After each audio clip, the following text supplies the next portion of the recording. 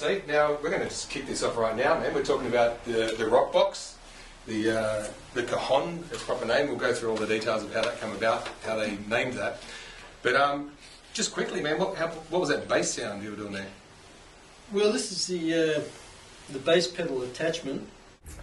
This works like an acoustic bass drum. You use your heel. It's a subtle thing, you know, you can make it too loud, but you just got to make it a nice little bass sound.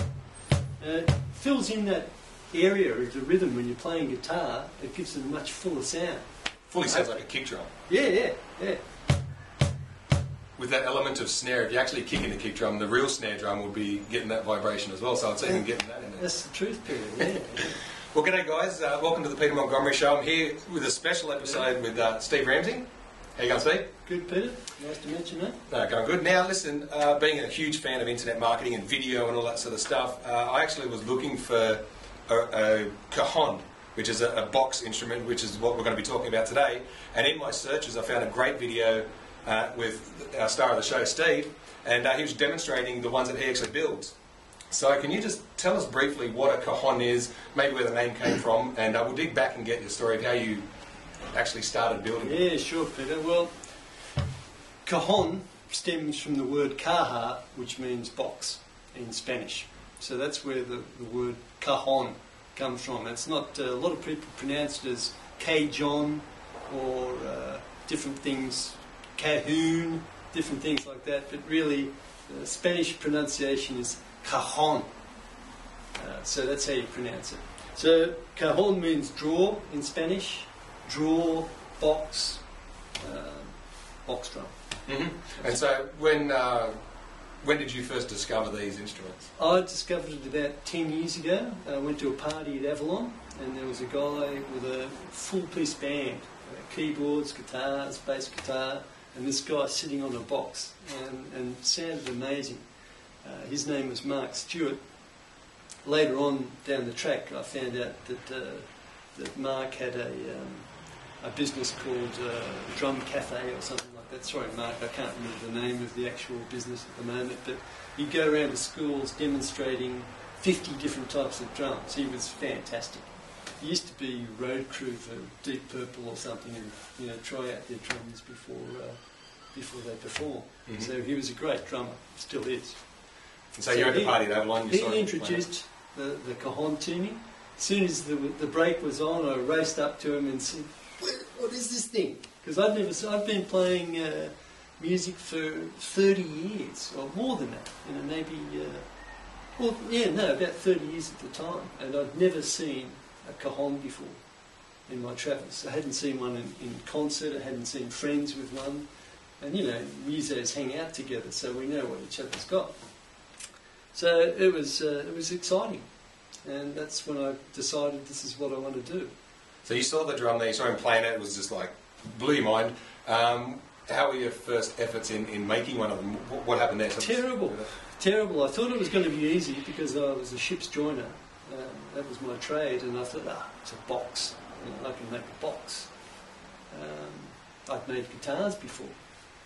So, but surprisingly, it was a lot more difficult to get a good sounding drum because it's simple in the manufacture, but it's hard to get all the different sounds. You've got to get the snare, you've got to get the bass right, you've got to have all those tones in between. So it's actually a really complex instrument, subtly complex, to get that full range of, try and get that full range of the drum kit. Now that first one that you made, did it inspire you to go, did you learn? No, I'm tenacious, Peter. I did 10. And the first 10 were pretty rubbishy, and then I kept on doing it because I really wanted to make a good sounding drum.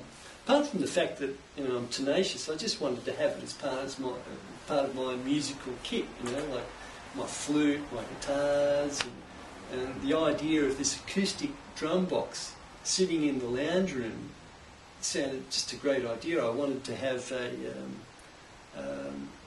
functional piece of furniture that could sit in the lounge room.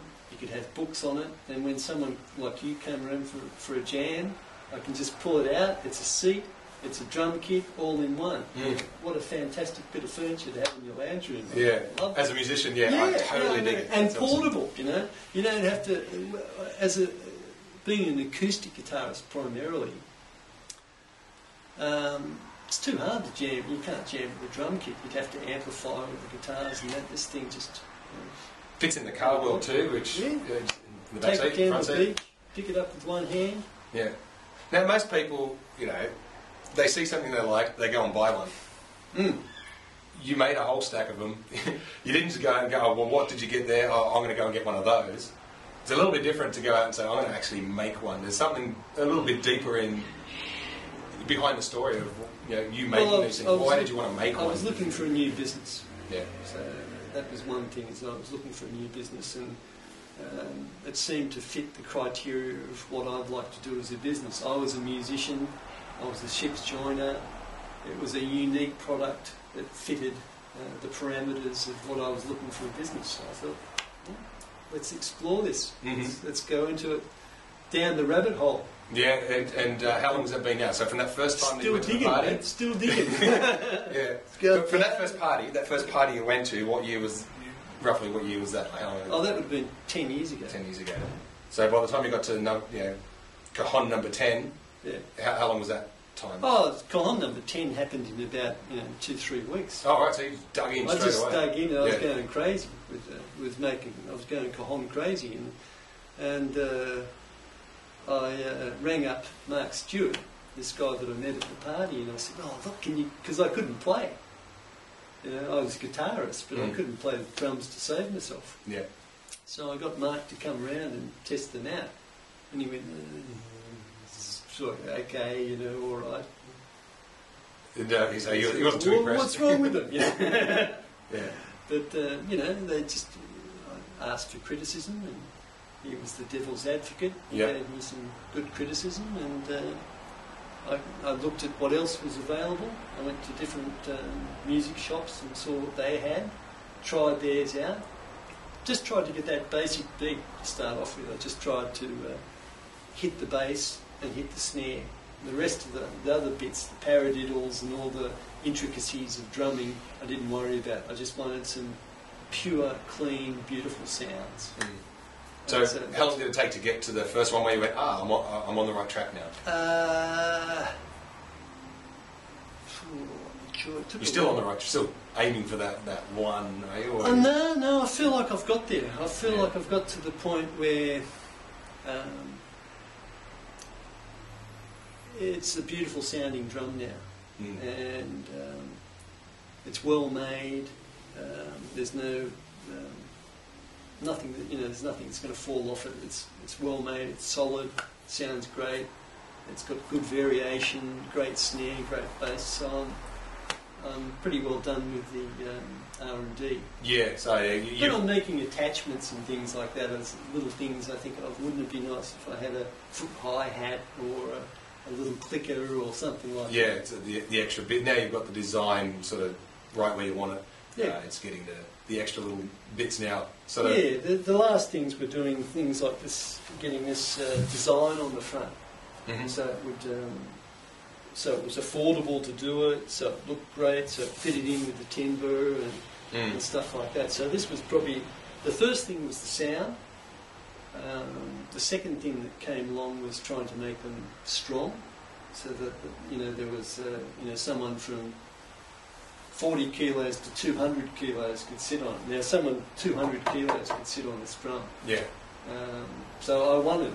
So it would suit everybody. And then the last thing was I wanted it to be a work of art in the house. Because I came from a sculptural background. Before this job, I had this gallery up in Byron Bay that I was telling you about before. And so that was the thing. It had to be a functional, strong piece of furniture. Had to be a kick-ass musical instrument, and then I wanted to make it a functional piece of art as well, so you could. So it would look beautiful in the house.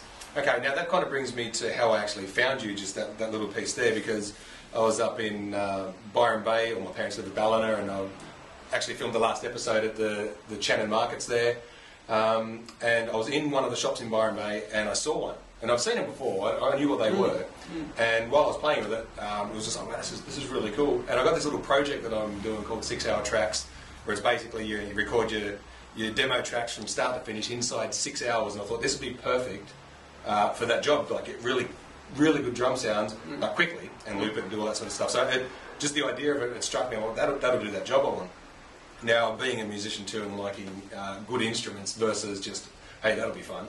I thought, okay, well, it was $100. I thought, yeah, this is such a good instrument. I'm sure there's like a real good quality instrument versus a piece of toy percussion. So that's when I jumped on the net and I typed Cajon into YouTube, and up came a few of your videos, and it was like, you told the story in one of your videos like about the Cajon, like you filmed it in a studio, and that's what I was looking for. I want to hear how it sounds, but I want to know what makes a good Cajon versus a piece of toy percussion. So now I want to make that video that I was looking for. Can you tell me now what makes a good Cajon over a toy piece of percussion? A lot of things, Peter. A lot of things. Everything starts off with the right timbre, the right dimensions, the right finish, the right snare system inside, the craftsmanship that goes into it, a whole combination, like what makes any good instrument. You know, it starts off like you've got a Fender bass back here. You've got to have a beautiful neck, good pickups, all nice designs. Yeah. What do I do about this phone? Do I? Yeah, no, that's good. I mean, you can answer it. This is going to go through. This is going to go for a little bit, so we'll just a little bit. Sorry about that. All right. Oh, it's off. No, it's not. Hello, Steve here. G'day, Ali. I'm just doing an interview. This is my friend Ali from Byron Bay. It's just rang up. We're doing a video interview with friend Peter here. And so you're on the interview now too. Would you like to say a word to the people?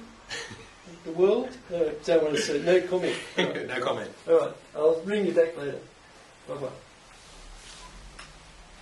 I used to live with her. She lives up at Suffolk Park. Right.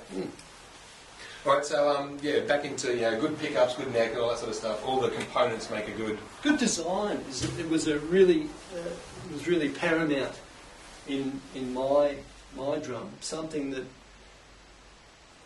what I think made my drum, what I think it makes it special, is to be able to tune the snare up, to have a real versatile snare system that allows you to minutely tune it, to move it and position it just where you need it. And that's the big thing. That's one of the most important things. But also timbers. I've tried so many different timbers over the years, 10 years of making each drum myself. And the timbers make a big difference. The finish makes a big difference. If you put one coat of urethane on, or 5 coats of urethane on, that'll make a big difference to the sound. Did you ever hear the Beatles? They used to get the Hofner guitars made without any finish at all. Right. Just play raw timber guitars. And how did that affect the sound there? What did they like about that? I guess it gave a more organic finish because you're not putting a plastic coating upon timber. You're getting that resonance of the timber. Stradivarius, the violin makers, would have used probably shellac or French polish on their instruments, and French polish gets very hard and almost crystallises. So that would give a different sound to urethane or the common finishes that instruments get these days. But French polish is a big thing. It takes quite a long time to put on.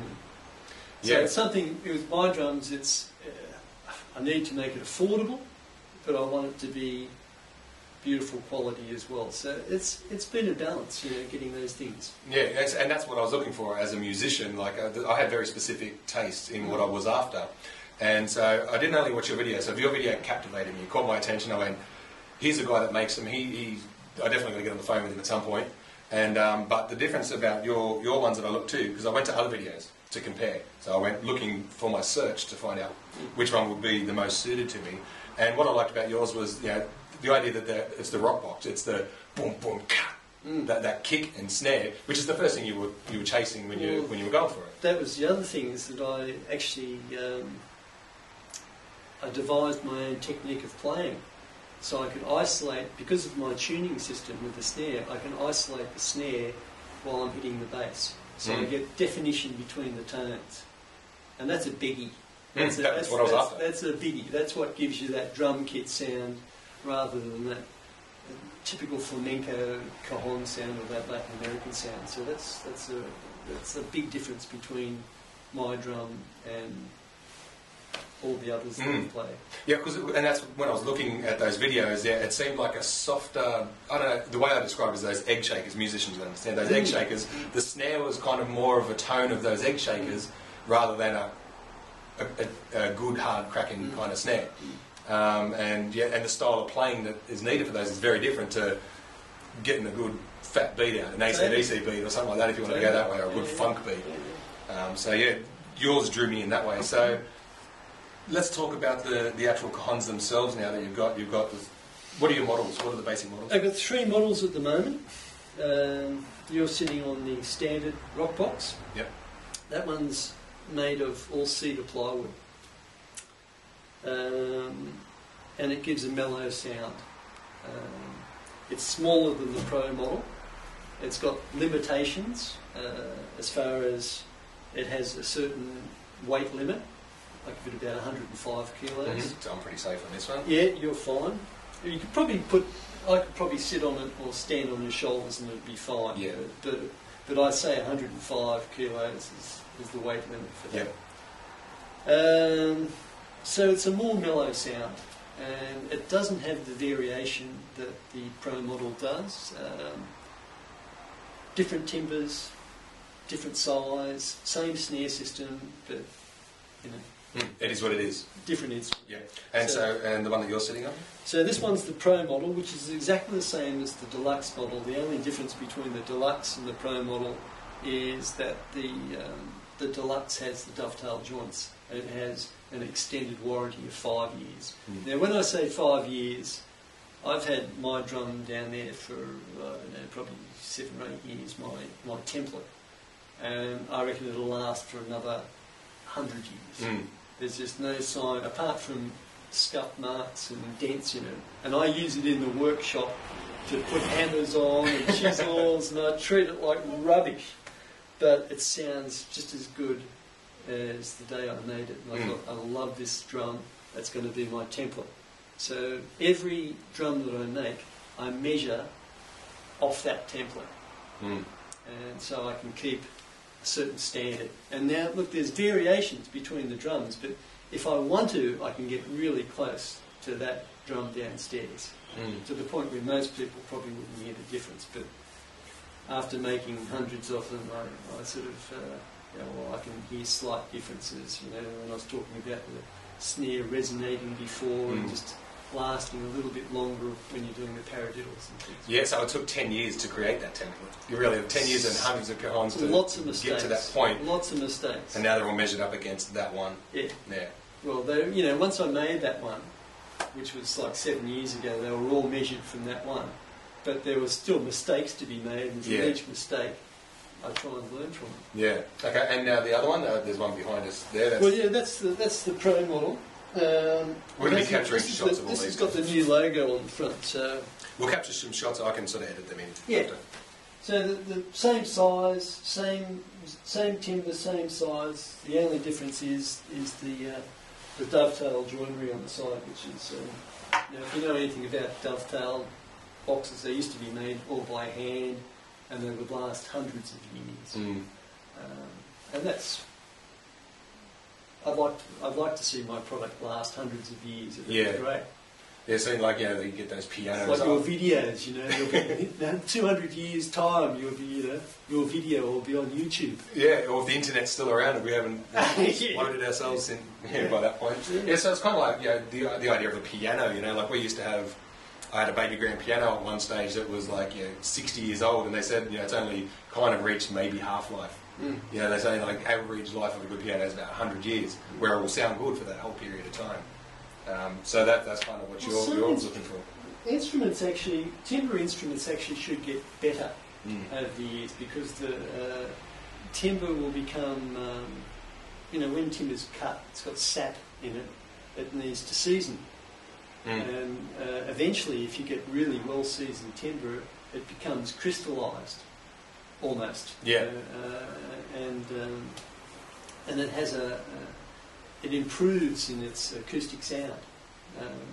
So, yeah, timber instruments should get better over the years if they're kept in, if they're not left out in the rain or something like that. Yeah.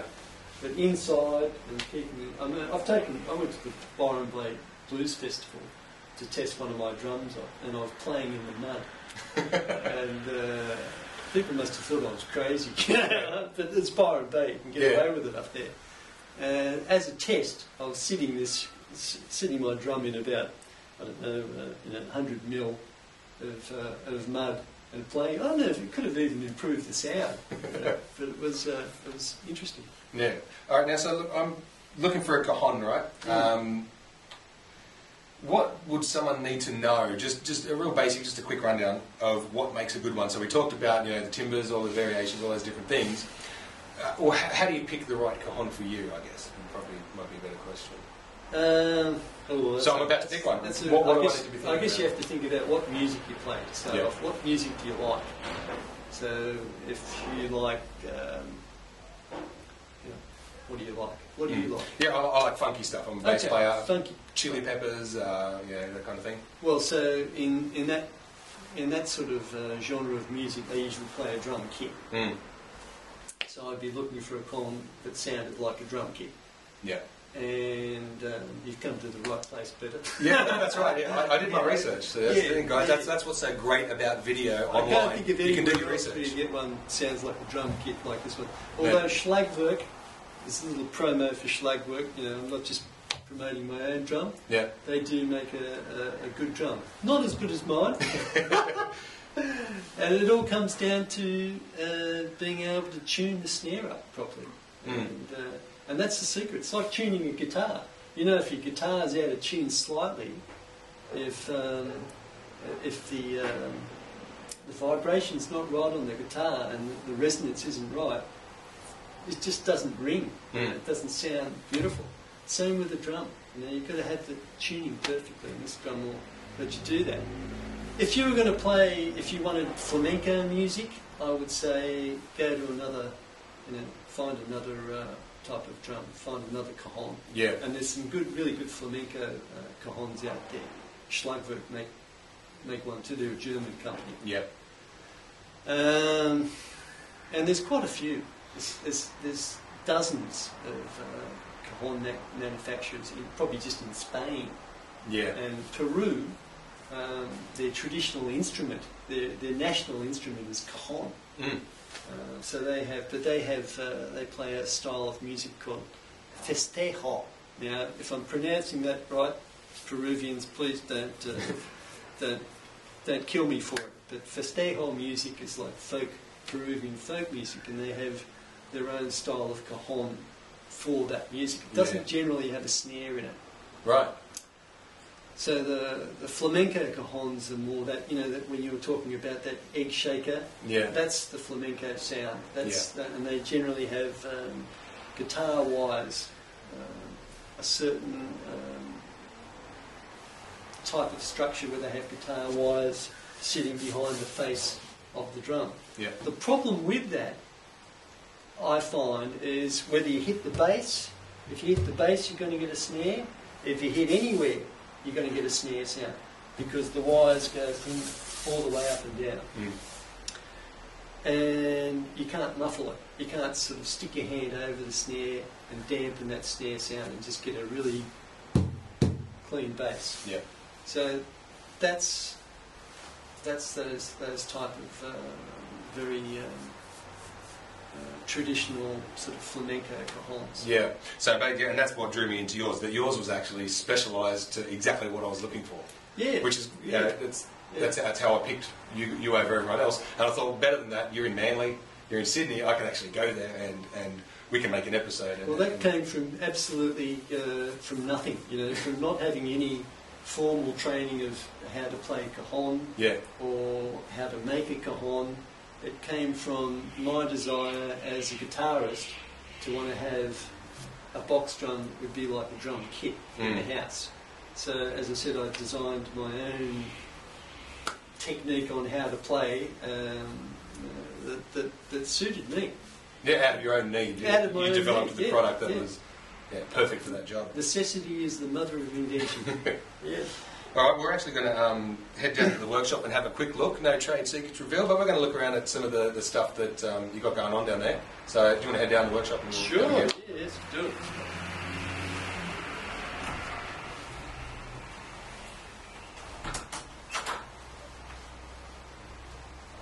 Rockbox world. So this is the workshop, and so you point things out. Tell me what to look at. Okay, well here we have years of different Cajons, new ones. As you can see, the ones with the new logo on the front. Yep. And we have some standard models that are in different stages of production. So these ones have halfway through, and we've got some smaller ones that these are prototypes that I've been making, testing out. This one's got a pickup in it. Which one's that? This one here, you can see it's got a little piezo pickup in it. Oh, awesome. So piezo pickup, can you just explain quickly? That is, I know it's something to do with when you hit it actually makes the electrical current or something? Yeah. I don't know if I could explain what a piezo pickup is. This is a little Shaler oyster pickup. Yep. So it basically attaches to the timber. And it actually doesn't produce a very good sound, but it's okay. There's something there. It's something. Look, these were prototypes. That was the whole thing. A lot of these back here. See these ones over here? They've got all these signatures. They're from the Byron Bay Festival. You can. And some great signatures there. Is this the one that went in the mud? Or? One of them is. Yeah, one of them is. There's a couple of them. So this one's got signatures as well. That was home bake. Yeah. I think that was the Byron Bay Festival. And there's another one there with. This is the end of the this is just sort of all rubbishy sort of stuff. You've got some tambourines up there, bits of storage stuff. Yeah. It's a garage. Yeah. I love the garage production workshop. It's awesome. Here's a new prototype that I've been working on of a little bongo that fits onto your knee. This is prototype stage. Yep. But it's an interesting little prototype. It allows you to be playing the cajon, or the rock box. Yep. And also you can have this attached to your knee and be playing this little bongo, high-pitched sort of thing. That's awesome. I like that. We've got a one-string banjo over there on the wall. There we go. Diddle-din-din-din-din-din-din. Different variations of tools here, glue stuff. This is my main workbench where I make everything. It's got a router underneath here. You can see down here. You've got a router set up there that comes out, and I can put this saw in there and have a vacuum over here. It's all really neat and compact. This is actually, I reckon this is a fantastic bench. It's amazing actually. I designed this bench. It's got a tripod. It's got a vise up here, so I can clamp stuff on with my knee. So that's really quick. It's got another vise over the back here that I can clamp stuff here, put it in there. I can put pegs up here, and I can put some sort of piece of timber and clamp long pieces of wood in this area here. So it has everything, It has the router, the saw, the clamps, and I put other things on top of it, like little grinders and linishes and stuff like that. Well, you've done well to develop all these different things that you need to do for the systems into such a small space. Area. That's excellent. And this will go in the car. I can actually travel with this thing. So it's yeah. Timber over there for different Rockbox designs. There's a little bench that I... that's what you were showing me earlier. Now it's using the same technique as this, as printing directly onto the timber. So that was a big thing, coming up with that. And it works best with the black and white. So that photo was taken just down at the beach? South Stain. It's a local female surfer. It was just a beautiful day out in the surf. I was going to give another shot of it. This is the stool here. Yeah, just a sort of like a bench, robust sort of bench. Cool. And what else? What else have I got? That's about it, Peter. Cool. Well, let's go upstairs and have a jam. I've got my bass and some gear great. here, Yeah, and yeah. We'll get some cajon in action, and we'll take from there. Great. We've just come up from the workshop, Yeah. and we're just talking about the difference between the $100 cajon and the $500 cajon. So the toy instrument versus the real deal. So yeah, just Well, it's like without even bringing the instrument cajon, any musical instrument. The way I think of it is the better the instrument, the better sound it will produce from either professional or learner or amateur. And the thing is that it will inspire you to play that instrument, even though you know nothing about how to play the instrument. If you just play one G chord out of a beautiful guitar, it's going to inspire you to learn a C chord and then a D chord and continue and get you back onto that guitar because it sounds so good. Whereas if you have a cheap guitar that can't be tuned, that has a horrible neck, that is awkward to play, learning it is not a pleasure. And that's the thing. So, buy the best you can afford. Buy, have a play around with the instrument if you can. Tap it, see if you like it, and you've really got to try a few instruments. And I guess go for one that has a good reputation, where you know someone that has, a beautiful guitar and you go, oh, that sounds fantastic. Yeah. Well, those friend recommendations. Well, you saw someone at a party, you became friends later. Well, but that's you saw right. that and went, that sounds amazing. Yeah. I don't know anything about it, but I want one. Yeah, I want exactly. And then you went and made it. Exactly. But generally better quality, better sounding instruments, they inspire you to play, to practice, and to get better. Whereas if you have a crappy instrument,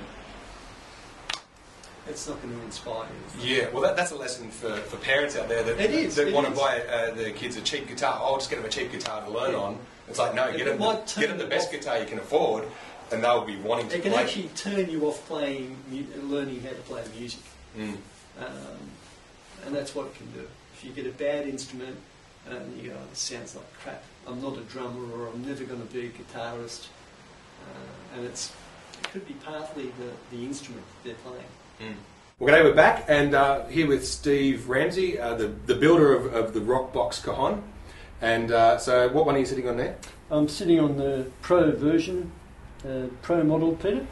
Okay, so it's the Pro, and so it's going to jam some bass, and we'll see what comes of it. Yeah, sounds great. Let's go. I'll just kick My something off. favourite part.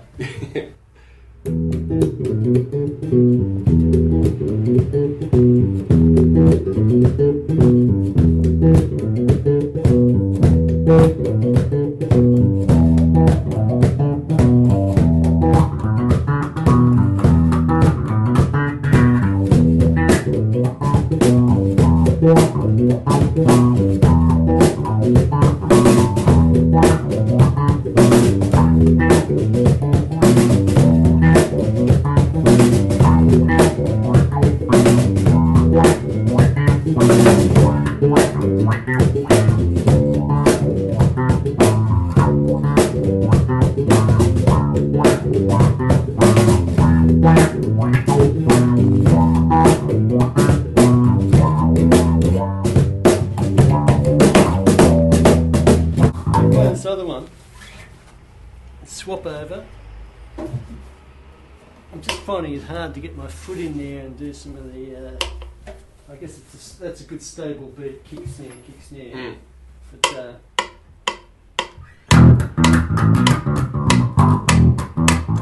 this is the foot clicker now, so we're going to demonstrate the foot clicker and bring that in.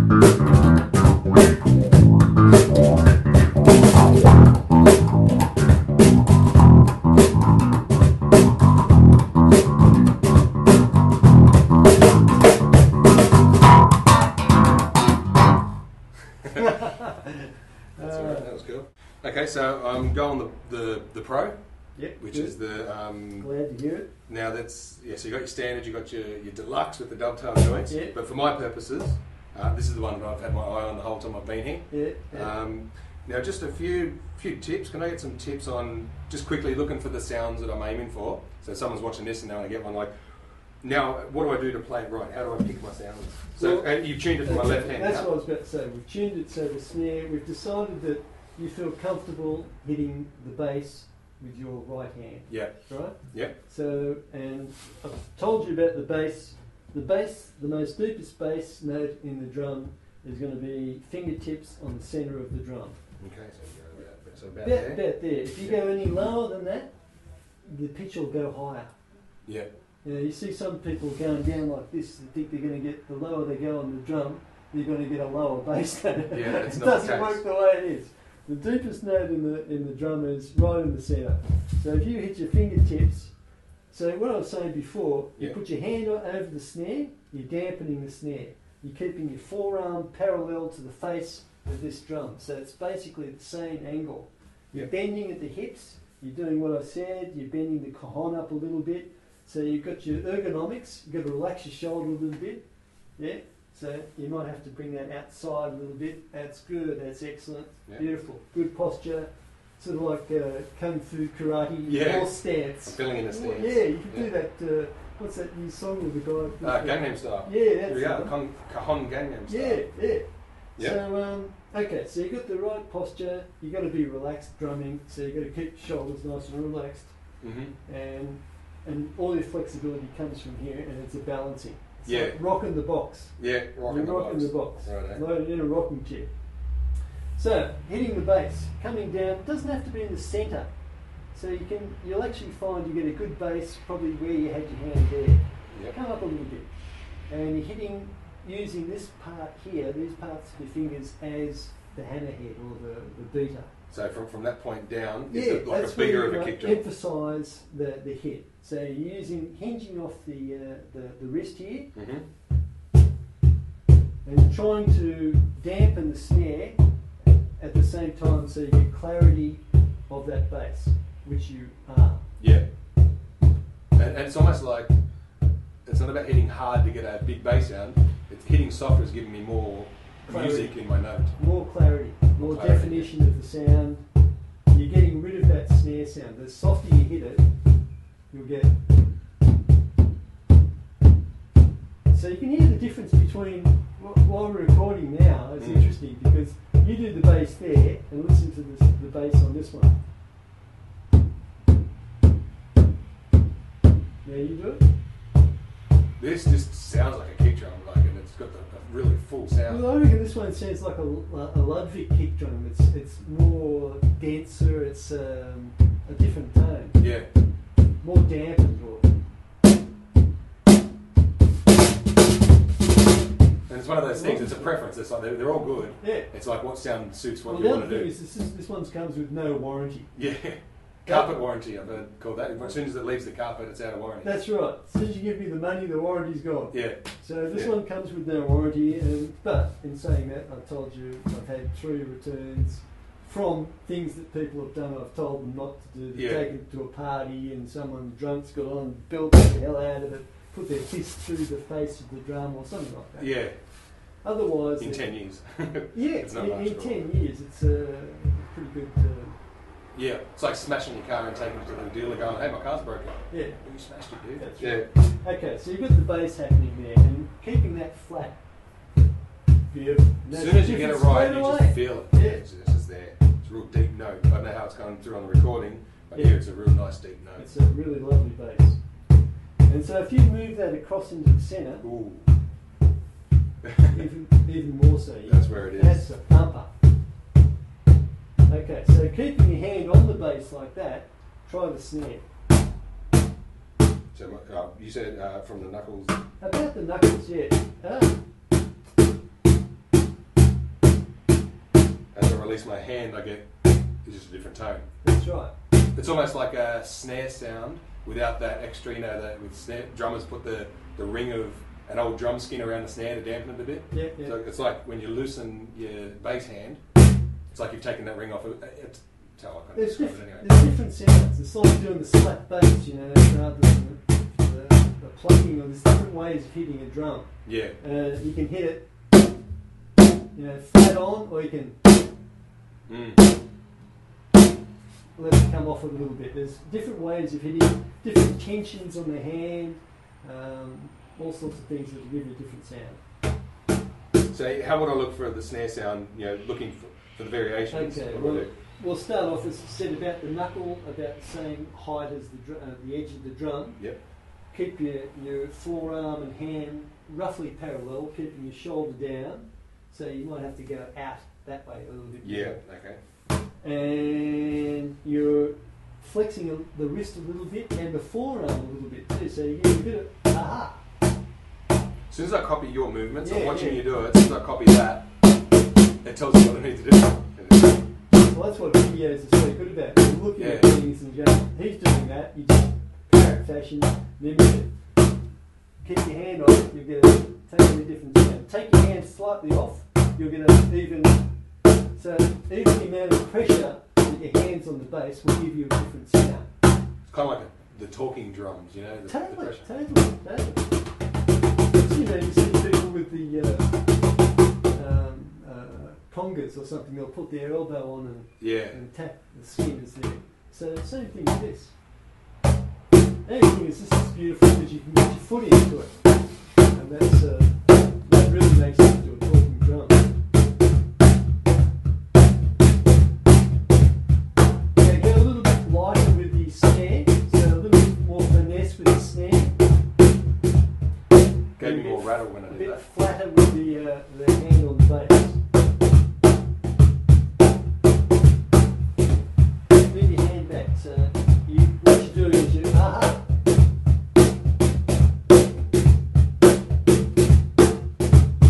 Beautiful.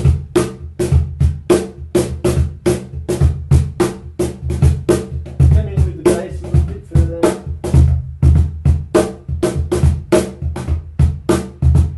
Okay, separate.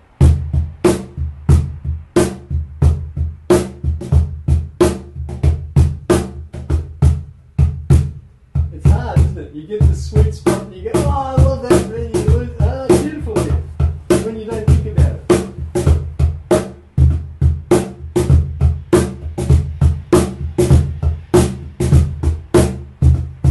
Probably hitting it too hard or trying too hard at the moment, but it's sounding really good.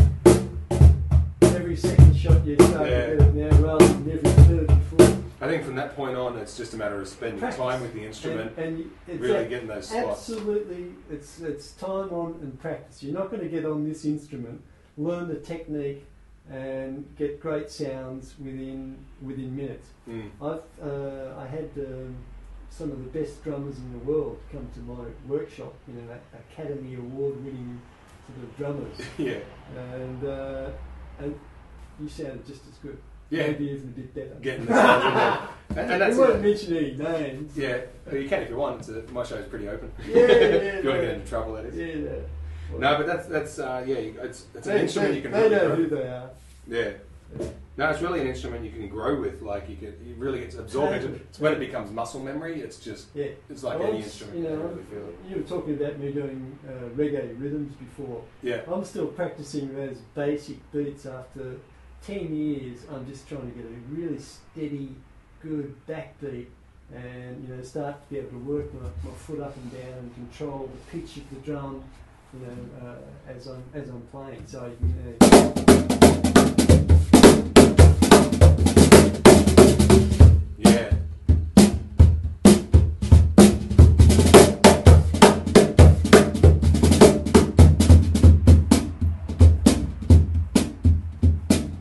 subtleties too. So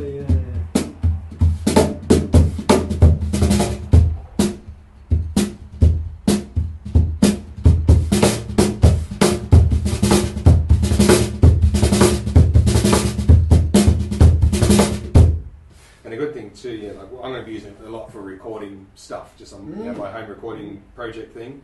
And so you could get really subtle, and mic it up and capture that, but make it loud, but it's subtle. And samples. Really nice Is the other thing. So I've had a few people come around. Oh, can I get samples of these different things? Sure.